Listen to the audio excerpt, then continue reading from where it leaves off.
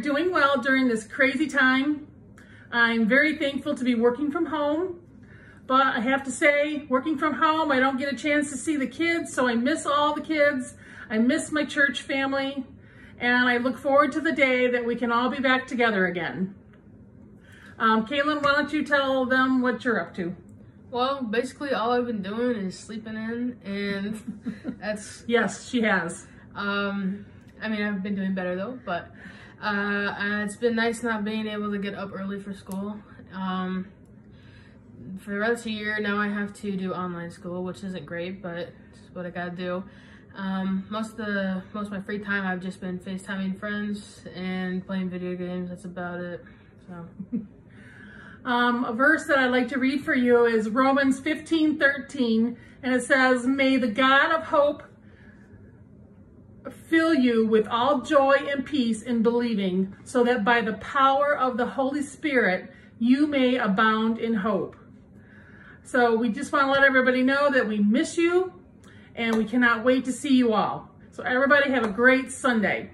See ya. Hey MCBC, we miss you. Here's a verse we thought is encouraging. 2 Corinthians 5:7 says, "I will walk by faith even when I cannot see." Hi MCBC family, we just wanted to say that we miss you guys. We've been thinking about you guys and we're praying for you, and we wanted to send a little bit of encouragement your way. I'm just going to read from Philippians 4, starting in verse 4. Paul writes, "Rejoice in the Lord always. I will say it again, rejoice. Let your gentleness be evident to all. The Lord is near. Do not be anxious about anything, but in every situation, by prayer and petition with thanksgiving, present your requests to God. And the peace of God, which transcends all understanding, will guard your hearts and your minds in Christ Jesus. Finally, brothers and sisters, whatever is true, whatever is noble, whatever is right, whatever is pure, whatever is lovely, whatever is admirable, if anything is excellent or praiseworthy, think about such things. Whatever you have learned or received or heard from me or seen in me, put into practice, and the God of all peace will be with you." We love you guys. We look forward to seeing you guys soon and being able to worship with you. Have a good Sunday. Bye guys. Bye. Good morning, everyone. Welcome to our service today, Michigan Center Bible Church. I'm glad you could join us. In 1968, a Welsh singer by the name of Mary Hopkins recorded a song that was recorded by Paul McCartney and the Beatles that hit number 2 on the top 100 U.S. Billboard chart. The title of that song was "Those Were the Days, My Friend." The first verse goes, "Once upon a time there was a tavern where we used to raise a glass or two. Remember how we laughed away the hours and think of all the great things we would do? Those were the days, my friend, we thought they'd never end. We'd sing and dance forever and a day. We lived the life we choose, we'd fight and never lose, for we were young and sure to have our way. Those were the days, my friends, we thought they'd never end." We are now in week 8 of the mandate that we need to stay home. These are unusual times at the least. I trust that you're doing well. If you do have a need, any need at all that we can help with, please don't hesitate to call the church office. Scripture tells us about the early church from Acts chapter 2. All the believers were together and had everything in common. They sold property and possessions to give to anyone who had need. If a need develops, we'll handle it discreetly. Please make sure you call the office. I'd like to start with a word of prayer, please. Gracious Father, we are in an unusual time, as I mentioned, and we just pray, Lord, that you would be with our government, both the local and the state and the federal government. Lord, that you would please give our leaders wisdom and discernment. We pray for those who are on the front line, the workers, the hospitals, and the police department, the fire department. We pray, Father, for those who are in our food industry. We pray for their safety. Again, we pray for discernment for them as well. We pray for families who have family members that are sick with the COVID-19. And for those who have lost someone, Lord, We pray for our community as people are struggling to make ends meet because of unemployment. We pray, Father, for those who are in depression from the isolation. We pray for the elderly, for the time when they're not with their families, and the time that is confusing. We pray for Michigan Center Bible Church family, for connecting, for having opportunities to be encouragers, and Lord, for an opportunity to share the gospel. And as we get into your word today, Lord, we just pray that you'd please challenge us. And we ask this in Christ's precious name. Amen. I'd like to make sure you please open your Bibles to Ecclesiastes chapter 9. Ecclesiastes chapter 9. And as you're turning there, a little background. Solomon, David's son, the king of Jerusalem, is doing a lifelong quest about the meaning of life. And the quest did not end with the way that we thought it should end. Usually people try to figure out what life's all about. They hope that they'll come to a simple, clear answer, something that you can put on a poster and hang on your bedroom wall. But this preacher king never seemed to get the final answer. The more he looked, the more he struggled to make sense of this world. So Solomon was looking for the meaning of life. It was like chasing after the sun. You don't read the book of Ecclesiastes like you read a novel or a mystery and you get to the end and everything is resolved. It's not there. It's not there through chapter 9. But you read this book in which we keep struggling with the problems of life. And as we struggle, we learn to trust God with the questions, even when we don't have the answers. It's something that we learn to go through because God is sovereign. This is how the Christian life works. It's not just about what we get in the end, but also about what we become along the way. Every day, you have the privilege of sitting down and getting into this book, the words of the one who created all things. Every day we have an opportunity to let him speak to us and give us a thought or two. Max Lucado said this: if I don't do what he says, he doesn't burn the book or cancel my subscription. If I disagree with what he says, lightning doesn't split my swivel chair, or an angel doesn't mark my name off the holy list. If I don't understand what he says, he doesn't call me a dummy. In fact, he calls me son, and in a different page explains what I don't understand. That is remarkable. Last week, Jonathan taught Ecclesiastes chapter 8. In Ecclesiastes 8:15, we read this: so I commend the enjoyment of life, because there's nothing better for a person under the sun than to eat and drink and be glad. Then joy will accompany them in the toil of all the days of the life God has given them under the sun.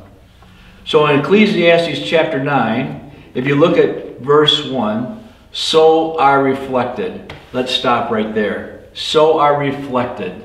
Solomon is looking back at all the things he has observed. In chapter 1, he talks about the repetitions of life. Generations come, generations go. The sun rises, the sun sets.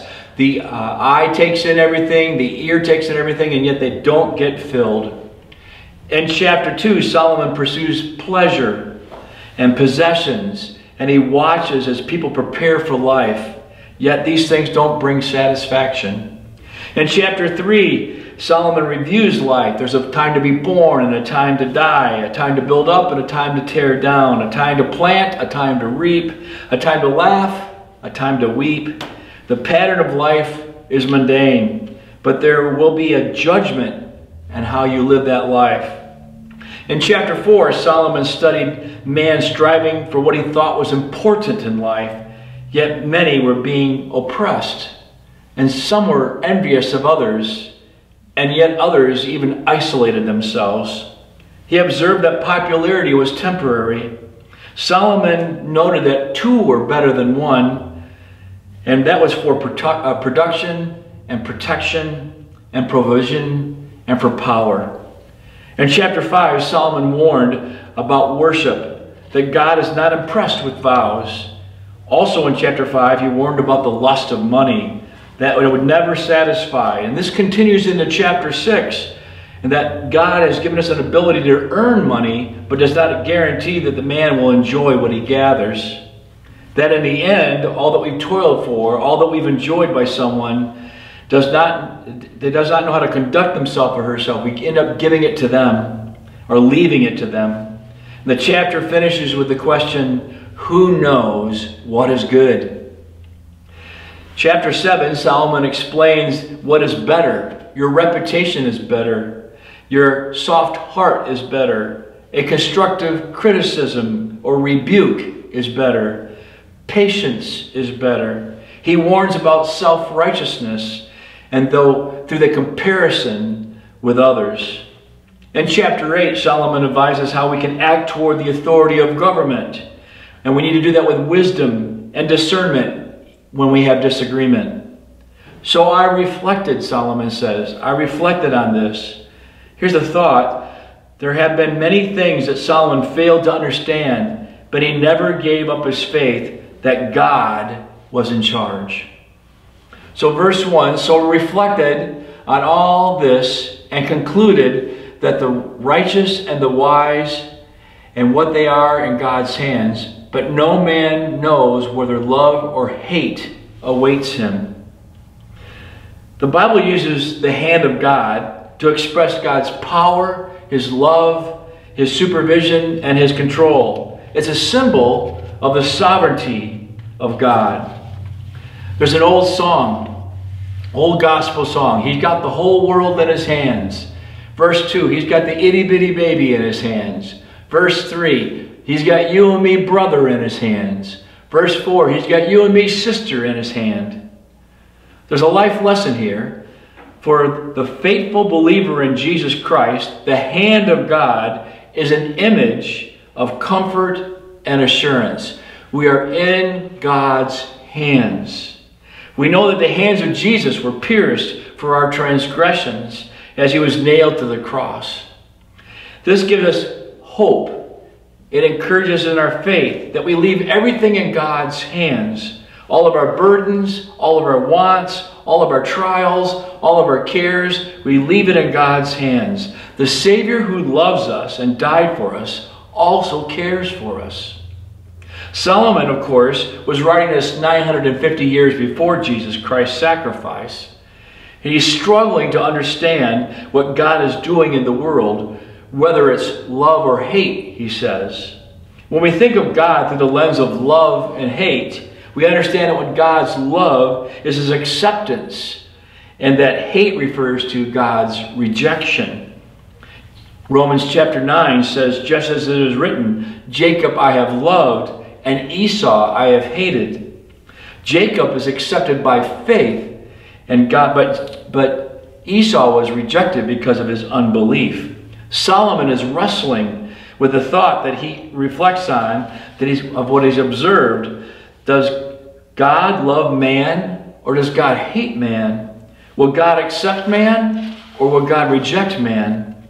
Solomon hasn't lost the grip of the sovereignty of God, so Solomon knows that our fate is in God's hands.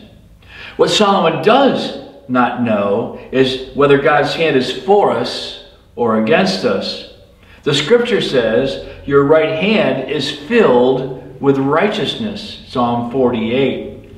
In Isaiah 41 we read, so do not fear, for I am with you. Do not be dismayed, for I am your God. I will strengthen you and help you. I will hold you with my righteous right hand. Jesus says, I give them eternal life, and they shall never perish. No one shall snatch them out of my hand. When our earthly life is over, we read this in Psalm 31. Into your hands I commit my spirit. Deliver me, Lord, my faithful God. But Scripture also says this. It is a dreadful thing to fall into the hands of the living God. Hebrews chapter 10. So listen, it's not enough to know that you're in God's hands. Everyone is in God's hands. The question is God's hand for us or against us? Is he our friend or our foe? Verse 2 and 3, back in Ecclesiastes 9, all share a common destiny, the righteous and the wicked, the good and the bad, the clean and the unclean, those who offer sacrifices and those who do not. As it is with the good man, so with the sinner. As it is with those who take oaths, so with those who are afraid to take them. Verse 3, this is an evil, and everything that happens under the sun. The same destiny overtakes all. The hearts of men, moreover, are full of evil, and there is madness in their hearts while they live, and afterwards they join the dead. We have the righteous and the wicked, the good and the bad, the people that are faithful, the people who have rejected faith. They all have the same fate, death. So in chapter 8, again, last week, Solomon told us that things will go well for the righteous, but not for the wicked, in verse 12 and 13. There will be a day of judgment, but Solomon struggles with what is happening in the meantime. Why aren't the righteous blessed and the wicked cursed all through life? Solomon is thinking that is one reason why it's hard to tell God is for us or against us. The same thing happens to everyone, death. In verses 4 through 6, Solomon is sharing his thoughts. Life is futile. He stated earlier, in Ecclesiastes 8, then I saw all that God had done. No one can comprehend what goes on under the sun. Despite all their efforts to search it out, no one can discover its meaning. Even if the wise claim they know, they cannot really comprehend it. Solomon is struggling. We have hope because we are in the hands of a sovereign God. But he states it's impossible for us to know if God is for us or against us. The same fate awaits us all. In verse 3, he uses the phrase, the hearts of men, moreover, are full of evil, and there is madness in their hearts while they live. The word madness here means moral wildness that is impetuous and irrational. People commit lawless violence, like killing a police officer. They hurt the people that they love the most and that they need the most, including members of their own family. We are living in a mad, mad world. The word death is used several times in these passages. Most of us try to avoid thinking about death, but Solomon speaks about it often. He says, the living have hope. He compares the lions with the dogs. Lions are noble beasts. The lion served as a royal insignia in the house of David, which is also the emblem of our Messiah. He's the Lion of Judah. On the other hand, we have dogs. I have a disclaimer here. I know that many people love dogs. I am a dog lover myself. But Solomon is saying in these days that dogs were wild, filthy, garbage-eating scavengers. Even being a live dog or someone who's in poor circumstances is better than being a noble person who is dead, or a lion, a majestic lion that is dead. In verses 5 and 10, I'd like you to look at this. Look at verse 5. For the living know that they will die, but the dead know nothing. They have no further reward. Even the memory of them is forgotten. And then in verse 10 we read, whatever your hands find to do, do it with all your might. For in the grave where you are going, there is neither working, nor planning, nor knowledge, nor wisdom. So this is the idea. After you die, you can't change what you've done. The idea is that life is here, right now, and after you die, it's all canceled out. It makes life seem meaningless. You can't take your money or your possessions with you. You can't take your legacy. It will ultimately be forgotten. All your accomplishments will not matter. Some people read Ecclesiastes and think there is nothing else beyond the grave. Don't forget, Solomon wrote, God has set eternity in the hearts of men. What Ecclesiastes longs for is what the New Testament presents to us.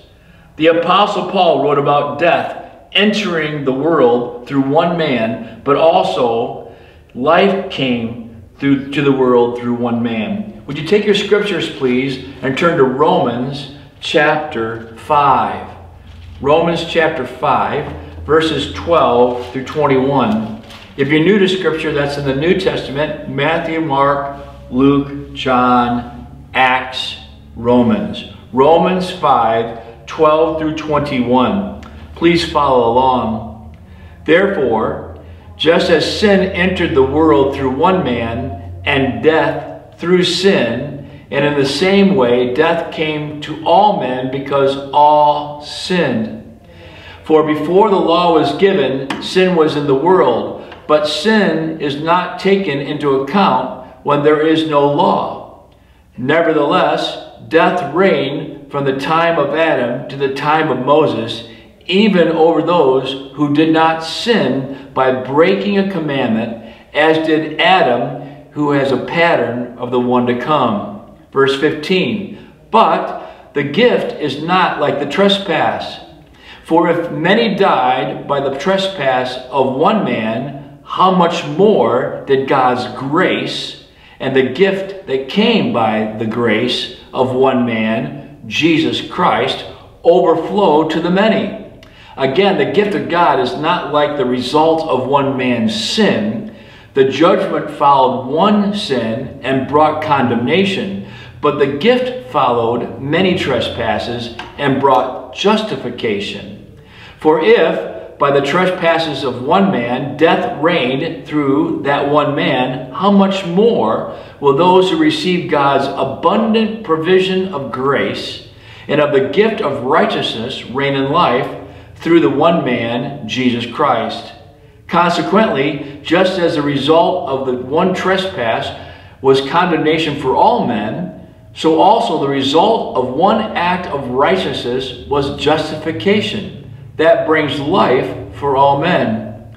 For just as through the disobedience of one man, there are many, the many were made sinners, so also through the obedience of one man, the many were made righteous. The law was added so that the trespass might increase. But where sin increased, grace increased all the more, so that just as sin reigned in death, so also grace will reign through the righteousness to bring eternal life through Jesus Christ our Lord. So Paul writes this in this passage, that which comes by the man of Adam is sin and death and condemnation and disobedience. Sin increased, sin reigned, death reigned. And that which comes by the man Christ was righteousness, eternal life, justification, obedience, grace abound, grace reigned, and reigned in life. So Paul boils this all down in one sentence in chapter 6 of Romans. For the wages of sin is death, but the gift of God is eternal life through Jesus Christ our Lord. The question has to be asked, how did Jesus redeem us from the curse of death? He did so by taking the curse of death on himself on Golgotha. Chapter 3 of Galatians says, Christ redeemed us from the curse of the law by becoming a curse for us. For it is written, cursed is everyone who is hung on a tree. Mark Driscoll said it this way, the only way to get rid of death is to get rid of sin. So Jesus took care of both sin and death at the cross and through his resurrection. The promise that is given here is not just for eternal life. The promise is also for the abundant life, living life to the fullest as it was meant to be lived. If you go back, please, to Ecclesiastes chapter 9, and we'll start in verse 7 through 10. Go, eat your food with gladness, and drink your wine with a joyful heart, for it is now that God favors what you do. Always be clothed in white, and always anoint your head with oil. Enjoy life with your wife, whom you love, all the days of this meaningless life that God has given you under the sun. All your meaningless days. For this is your lot in life, and in your toilsome labor under the sun. Whatever your hand finds to do, do it with all your might. For in the grave where you're going, there is neither working, nor planning, nor knowledge, nor wisdom. It's interesting that in verses 1 through 6, Solomon's talking about there's wicked and there's good, and there's clean and there's unclean, and those who offer sacrifice don't, and they all end up in the same place. And there's men that are full of evil and madness, and they know what? They're going to die. Just like you talked about the lion and the dog. It doesn't make any difference if you're majestic or if you're poor, or if you're going to all end up in the same place. You're going to die. But then he tells us that we need to enjoy this life. He says, go. Go is it's like a wake-up call. There's no time to waste. Stop complaining. Stop worrying. Stop thinking about your problems all the time. Stop being anxious. Go. Live life. The phrase carpe diem, seize the day. Make the most of every moment of life. We are encouraged to live life to the fullest as it was meant to be lived. How do we do this? John 14:6, Jesus says, I am the way, the truth, and the life. No one comes to the Father except through me. But since the fall of mankind, instead of using God's gifts in our life as a means to express our gratitude and worship to Him, we use the gifts in rebellious ways. We use the gifts for ourselves. Food becomes gluttony. Wine becomes drunkenness. Sex becomes adultery. Work becomes either an excuse to be lazy or it drives us to become a workaholic. We have rebelled against God's good design for life. There's a life lesson here. Jesus came to redeem us so that we can begin to live life according to God's good design. Romans chapter 5 verse 18 says this, so that as through one transgression there resulted condemnation to all men, even so through one act of righteousness there resulted justification to life to all men. Scripture states that there's a blessing and a warning. Whoever has the Son has life. Whoever does not have the Son of God does not have life. How about you? How about you? Since the start of the stay-at-home mandate, how many forget what day it is? Get this, we're supposed to enjoy the simple pleasures of life. We need to be intentional by cultivating fun and joy and humor. We need to make every day a party. Happy people find joy even in the routine and the mundane. They enjoy the special times and events, so they also enjoy the daily grind. Can you enjoy life like that? If you look at verses 11 and 12, I have something else under the sun. The race is not to the swift, or the battle to the strong, nor does food come to the wise, or wealth to the brilliant, or favor to the learned, but time and chance happen to them all. Moreover, no man knows when his hour will come. As fish are caught in a cruel net, or birds are taken into a snare, so men are trapped by evil times that fall unexpectedly upon them. So Solomon continues to speak about the frustration of life. And in verse 11, he talks about at the end, time and chance. Things are uncertain. Again, there's evidence that man is not in control. You see, life is unpredictable.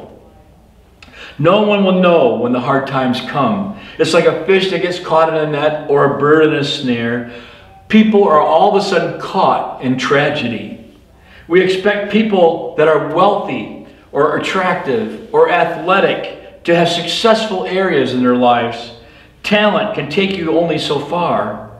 Everyone can control their actions they take. I can influence my own future choices, but God controls my destiny. Let me give you an illustration. One would expect that the fastest person to win the race, but this is not always true. In 2008, in the Olympic Games in Beijing, American Lola Jones was expected to win the gold medal, in the 100 meters hurdles. She was by far the fastest hurdler in the race, but she tripped on the 9th hurdle and finished not first, but 7th. Solomon stated, "The race is not for the swift. Life is unpredictable." Even with time and chance, we know that God is in control. In Ephesians chapter 1, we read, "According to the purpose of Him who works all things according to the counsel of His will." God is in control. All things work for good. Romans chapter 8. From our perspective, there is still a problem.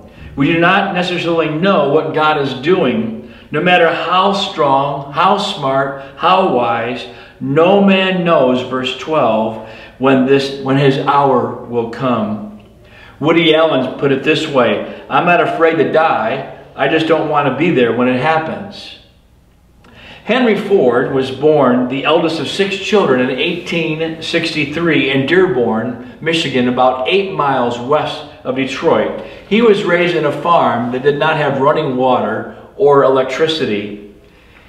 Henry Ford later in life purchased 1,300 acres and built a mansion called Fairlane, which still stands in Dearborn, Michigan today. Ford chose the beauty of the sloping banks of the River Rouge as a site for his new building. The mansion had 55 rooms on 3 floors with 8 fireplaces, including one that was made of marble that stood 13 feet high. With a flick of the finger, he could provide light with any of the 550 switches in his home over the 31 square foot mansion that he lived in. Ford's ingenuity even reached to the power supply. He wanted to be independent from the public utilities, so he built a power plant at the cost of $200,000 right on the banks of the River Rouge, using finely machined turbines to feed electricity to the entire estate, even enough juice to sell to the public utilities in case there was an emergency. Ford's plan was to always have lights in his house. However, when a torrential rain hit Detroit in 1947, the River Rouge overflowed its banks and flooded the furnace under the boilers, smothering the fire, which in turn caused the steam pressure to fall. The turbine stopped spinning and the electricity failed for the first time in 40 years. Ironically, that was the very night that Henry Ford was laying on his bed, dying. Though surrounded by the engineering marvel, he left this world as he had entered it 87 years before in a cold house lighted by candles. No man knows when his hour will come. So in conclusion, Solomon wants us to think about 2 things. He wants us to enjoy life to the fullest in view of the uncertainty of death. And he wants us to know that life is unpredictable. Enjoy life. Death is not an accident, it's an appointment. Everyone's going to have to face death. Enjoy life to the fullest. And life is unpredictable. Its misfortunes are inevitable and often inescapable. And the mercy of God tells us to expect the unexpected. When hardships come, even when it comes very suddenly, we should not be surprised.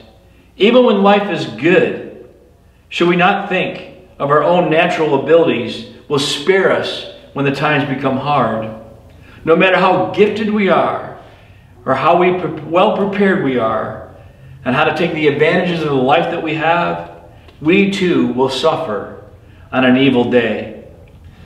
But listen to these verses. Jesus says this, "I have told you these things so that that in me you will have peace. In this world you will have trouble, but take heart. I have overcome the world. The world peace doesn't mean the absence of chaos. It means that you're living in the presence of God, the sovereign God, the God that has you in his hands. Jesus also said that the thief comes to steal and kill and destroy, but I have come that they may have life and have it to the full. The thief, Satan himself, through sin, comes to destroy and to steal our life. But Jesus, in our life, we have life like it's meant to be lived. We have the abundant life, a life that gives glory to God, a life that can have peace with God, a life that can live the assurance that God is in control of all things. I hope that as we've listened to what Solomon has to say, that we can reflect. Where are you? Do you have that type of peace? Do you have that kind of contentment? Do you understand that God has got you in his hands? Do you have a relationship with Jesus Christ? He came for one purpose, and that was to restore, redeem, reconcile. He wants to bring us back to God. And you can have Jesus Christ by faith, believing that he died on the cross for your sins, and that his blood has paid the price for you, and that you'll place your faith that he and he alone can forgive you of your sins. I hope that you will do that. Please pray with me.